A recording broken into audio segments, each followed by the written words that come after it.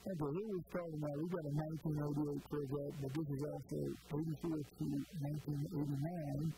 Would have this same speaker enclosure here, this being the front door speaker, along with the Bose amplifier. If you've got a side out, if you've got a corner of your stereo system not working, this is going to be the problem.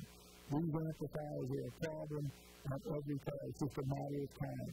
Usually, within about 5-6 years of their life, they've been a problem, some of them 2 or 3 times in their lifetime.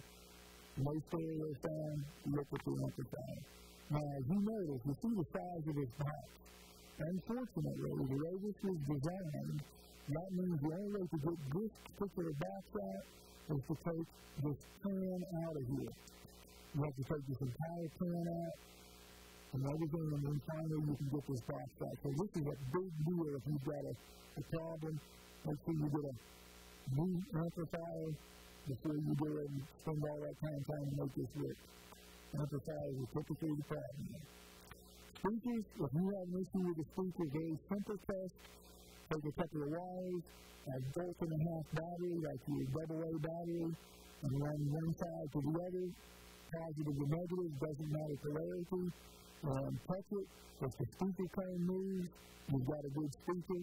Again, it'll be the amp. These do go out, but not very often. They move in. So now we're going to move on. We've got this window regulator here. This is a later regulator. This would be General Motors design in 87 and all ignited to 1996 had this dual-type regulator. The early cars had a tape style that was a plastic drive moving the window up. And in those cars, typically, you've got to think about when you want to put the window up because it takes maybe 3 or 4 blocks before the window's up at the top position. So the big fix anymore is everybody replaces those early regulators. When we've got those, we've got a complete new regulator assembly. Everything's good. It bolts right in, plugs right in, very simple replacement. And you'll never have to worry about your things wiggling out because the wind is still rolling up after you stop for about half an hour. That's the definite thing that comes that window regulator. Now we move on here, we go to this door lock actuator.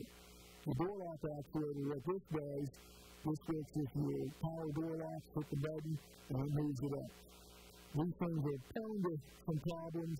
They'll end up with these boots actually melting, and they'll go into the mechanism, and they'll stop them, and they'll quit working. This is another thing that's somewhat of a pain in the neck to do because you can get it, but you've got to get it in and out. You've got a couple of rivets to deal with on the top and bottom. It has to be drilled off and get it out of there. Now, while we're in this area also, I'd like to talk about a switch. And we're going to need to have a closer look on the switch back here in the corner. Okay, and inside here we were talking about earlier, we've got a switch. This is the door ajar switch. It is also the security switch. If this switch fails, unfortunately what happens is you end up with a situation, you shut the door, you think the alarm's set, and it may not be set, or you come back to get in the car, you turn the key, and you go to get in it, and it thinks that somebody's trying to steal the car. So this switch is often the problem when you have a security issue, and you have an interior light issue where the interior light can go off, or your door is out. So this is a very common failure, this particular switch.